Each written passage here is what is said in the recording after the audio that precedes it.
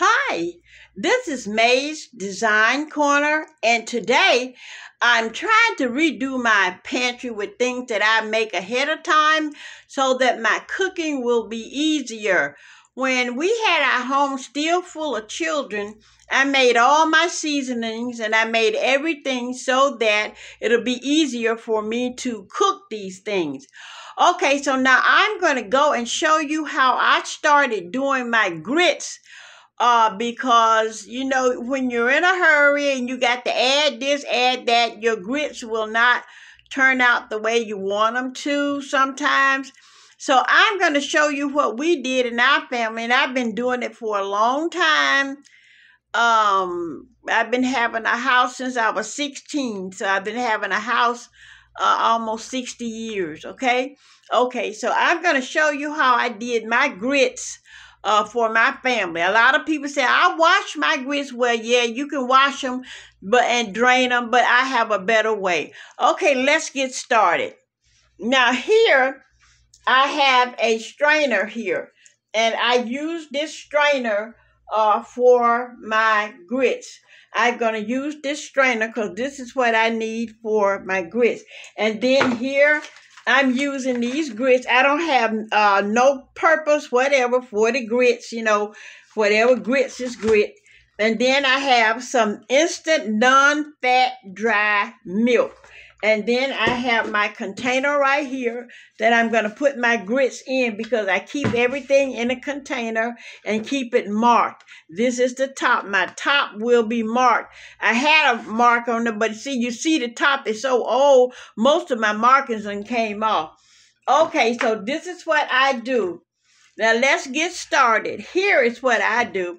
I take one package of the instant non-fat dry milk. Let me open that. See that package there? One package.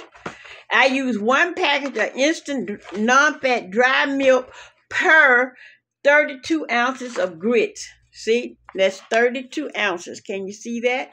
32 ounces, okay? Now, what I do with this, I'm going to take some parchment paper, and I put it down on the counter here. Got my parchment paper down there.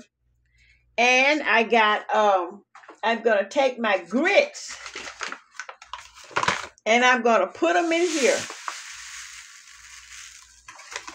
And I have some more in here to make my whole 32 ounces. I keep things in jars as well. And I'm going to pour that in there.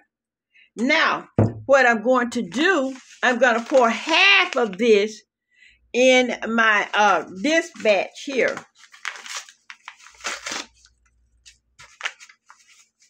I pour it like this.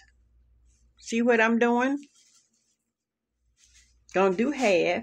That's about half right there. And then I push this out the way. Put that there. I'm going to shake my mixture together on this parchment paper. And this is how I do my grits. Because see, you're going to have milk in those grits. This is going to make the milk be in the grits, okay? And I like to go ahead and do this. And that's going to separate everything. And then you're going to make your grits a little finer too. And while we're doing this, I like to talk to you about being a woman of God. We have gotten away from being true women of God. We are so in trying to be independent and do things on our own. But that's why our blessings are beginning to roll away, because we're not living the life that God wanted us to live as Christian women. A man is the head of the house. I don't care what you say. Some women don't like to hear that, but the truth of the matter is a man is the head of the household. So we might as well get ourselves back in perspective when we come to that, because a man is the head of the household. God made Adam first, and then from Adam, he took a rib and made a woman. So, and Adam is supposed to work the land by the sweat of his brow. He didn't say how, But that's what he's supposed to do, and we're supposed to be the helpmate. That don't mean because we the helpmate that a man should dog us and do all manner of evil things against us. That's not what they're supposed to do. They're supposed to love us, and we're supposed to work one with the other. You know, and a lot of people get everything all screwed up and messed up and get mad when people go to talking about things like this. But, you know, you might as well tell the truth and shame the devil. My husband taught me something as a young bride, and he groomed. When he brought his paycheck home, he used to say, honey, he said, here's the check. He said, what we going to do?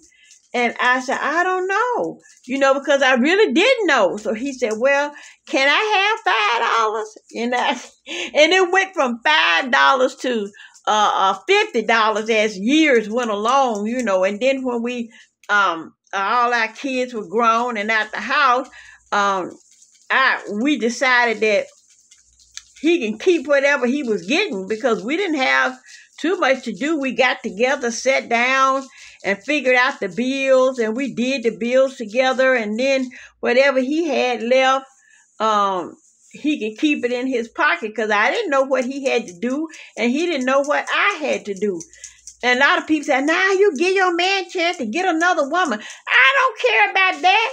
Because if he out there going to get another woman with the little money that he got in his pocket, that's between her, him, and God. And one thing about it, honey, we got to learn not to run behind our men. It's not necessary to run behind a man, because if a man is truly yours, he going to be yours. And if he's not truly yours, you going to know it. Because any man that run behind women all the time, that's not what God wants us to do, to be suffering behind trying to keep up with a man. That's not God's way. It really isn't. Y'all got to read the Bible and get a good understanding of what love and what marriage is all about. And I think that's what our problem is nowadays. Women have gotten in the corporate way and making more than men, and they got their head got swole, and we're running the wrong direction. Well, you know, God put you in that position, in the corporate position. You know, the devil did that to break up the family, give the woman the head job and had a man not doing nothing. The devil did that to break up the family. You know, the family is the structure of God. Okay, so I got this down, and you see what's left in there? That's what you're going to throw away. I'm going to throw this away because it's just the ones that's left in there. So I'm going to take this little bag right here and open it. See, when people wash the grits, that's what they usually be trying to get, that old stuff in there. See, and I put that in there to discard it. And I'm going to show you, look at how those grits, they're finer. See, they're finer. And you got the milk already in there, okay? So now I'm going to pick this up like this. And I'm going to bring my container over here. And I'm going to hold this in so it won't waste out. And I'm going to put it down in the container. There you go. And I'm going to put the container back over that way. And we're going to repeat the process. Going to put the my strainer here. We're going to pour the grits here. And this is a full 32 ounce. I'm just going to go and put that there. Put my there. And I'm going to put the rest of the milk powder in there. See, the reason why I use the milk powder, and I usually put crystallized butter in here, but I didn't have any more today. You know, the crystallized butter that you get, it's just like grits. It's crystal. I usually add that too in here with my grits, so I won't have to add butter or anything to it. But I just put this milk in there because, see, the milk is already there.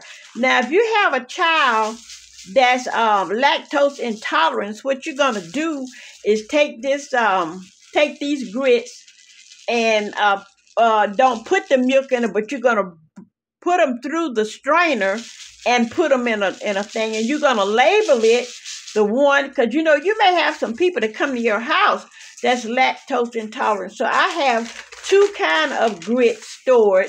I have the ones that I can use for folks that can have milk, and then I have one that that can't use milk.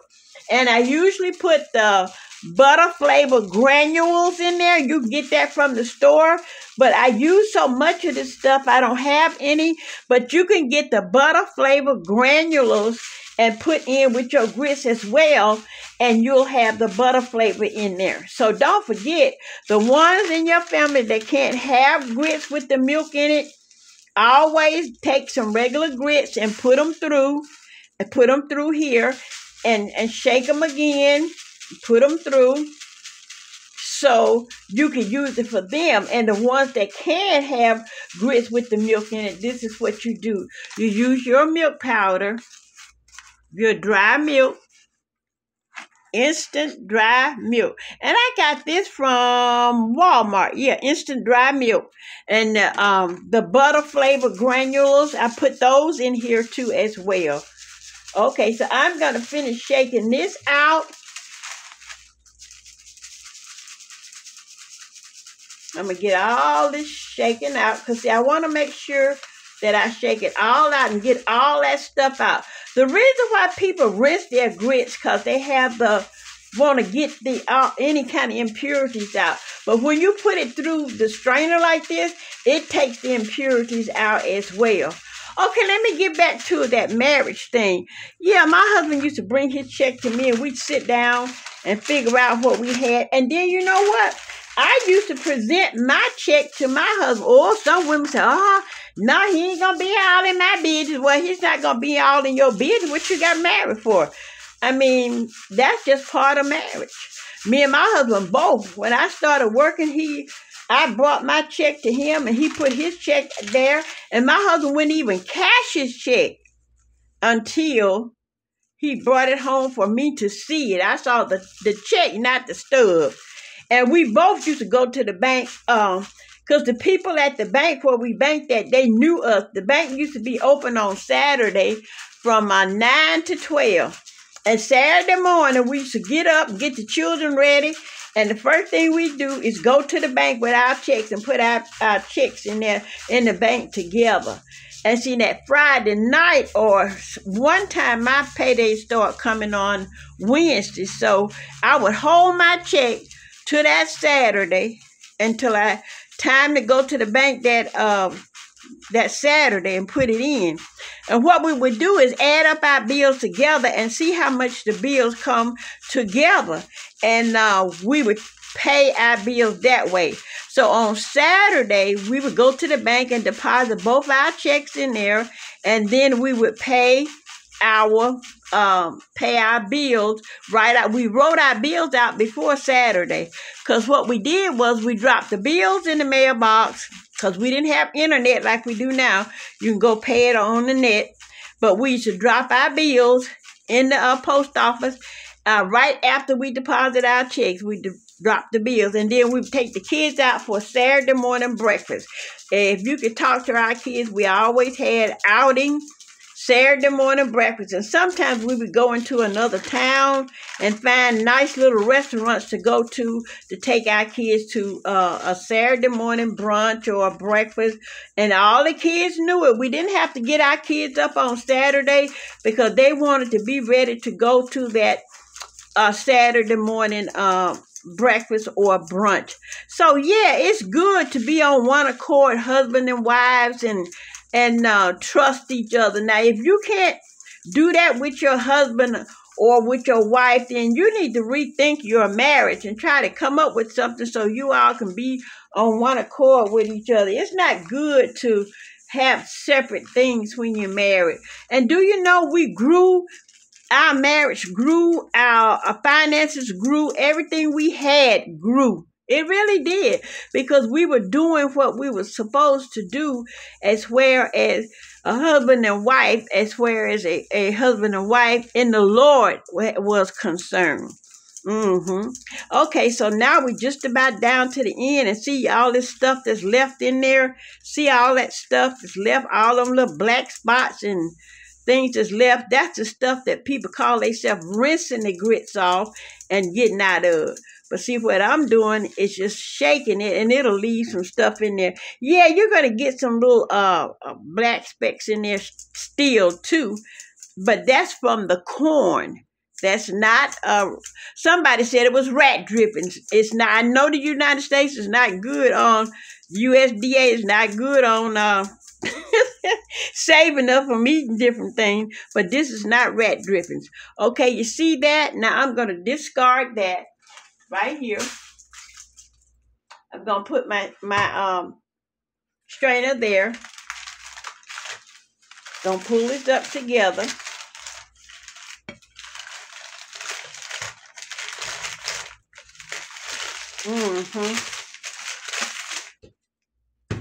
Then I'm going to take this up and I'm going to pour it in here.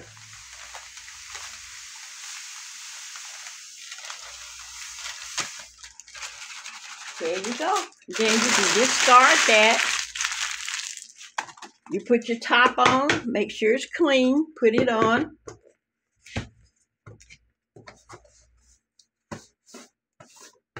Screw it on tight. And then you're going to shake it a little bit more. I taught all my kids to preserve things and to do things this way so you won't have to work so hard preparing your meals. Now, there's your grits in there with your milk. And all you have to do is put your water in there, a cup of water or 2 cups of water, how many grits you're going to make, and then let them cook 5 to 10 minutes. I like good creamy grits. Put your butter in there, and you might want to add a little more liquid milk if you want to, but that one package of non-fat dry milk will have those grits really, really creamy. This is May's Design Corner saying thank you so very much for listening to me ramble on and for looking at me make my creamy grits that I can store. And these grits last quite a while, y'all. You know, as long as that top stay tight on there, you don't have to worry about it. You can just dip them out, put them in your water, and start cooking them. This is May's Design Corner saying bless you. Don't forget, this is God's world.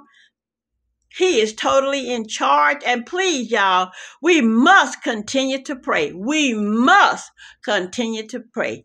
Mabel's Tables, my former name, has been changed to May's Design Corner. And it got changed, you all, because I looked up my channel one day, and Mabel's Tables was interacting with my channel. Mabel's Tables was a restaurant, and then someone had a play called Mabel's Tables, and it was on my channel as well. So I decided to go ahead and change the name to May's Design Corner. Don't forget to pray for someone else besides yourself, and always know that God is in large and in charge, and that this world belongs to God. I love you with a passion. God bless you, and I will see you the next time on Quick and Easy Meals, who is the Grace Life DIY and Deborah Kabasa. Be blessed. Love you. Bye-bye.